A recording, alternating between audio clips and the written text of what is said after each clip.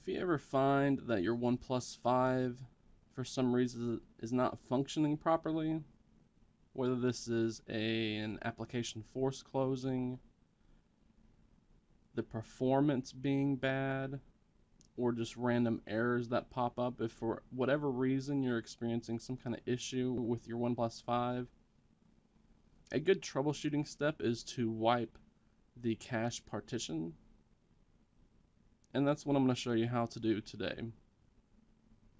So to wipe the cache partition, we're going to need to boot up into recovery mode. And if you're unfamiliar how to do this, be sure to check the description below the video, as I'll have a link to the full tutorial that will walk you through that exact process. Once you get into the recovery mode, we're going to tap on English or whatever language you speak. And then right there we have a wipe data and cache option. So from right here we can do a factory reset. We can wipe the cache, or we can erase everything. We're just going to focus on the cache right here.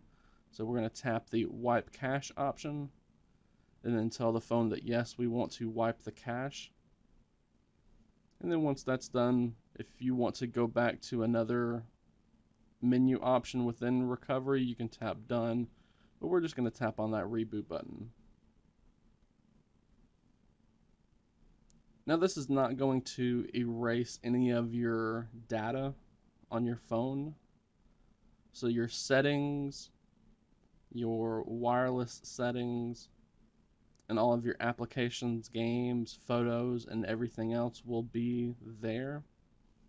We're just wiping that cache partition, which gets rebuilt whenever Android boots up and every time you launch an application. Now the reason we do this is because sometimes the cache data can become corrupt or missing for whatever reason. So by wiping the cache partition, we can get rid of all of that data and have these applications start and load fresh, which should hopefully resolve any kind of issues you're having with the phone.